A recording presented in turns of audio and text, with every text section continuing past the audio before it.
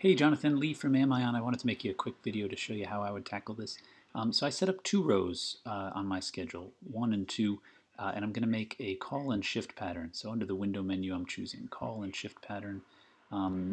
This is a relatively new feature, but I'm going to make a new pattern, so blue asterisk, new pattern, and I'm going to call it, say, week 1.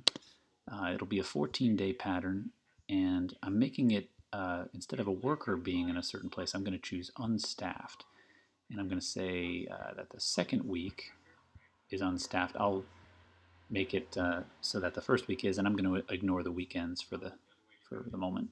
Then I'm going to make another new pattern called week 2. It'll also be a 14-day pattern, and this time I'm going to make the unstaffed week Monday through Friday on the first week. And then I'm all set to tell the system that I want service number 1 to follow, not variable, but my call week 1, while my service number 2 follows my call week 2 pattern. And then I'm going to also dictate who can work there. So maybe my service number 2 is staffed by one staff type, service number 1 is staffed by the other staff type. Now that I've done that, if I use the auto scheduler, which is also under the window menu, to fill in a chunk of time, I'm going to have every other week filled, and what I should have done is probably not worried about the weekends for the moment.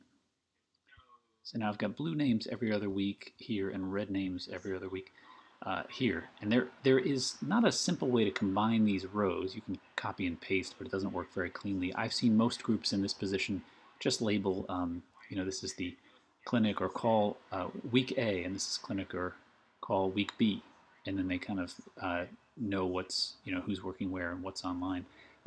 This will also help. The system will not display anyone in the daily list online if there isn't someone working that shift that day. So you won't see like an empty row out online. That should be very clear who's working. I hope this helps. Let me send this your way.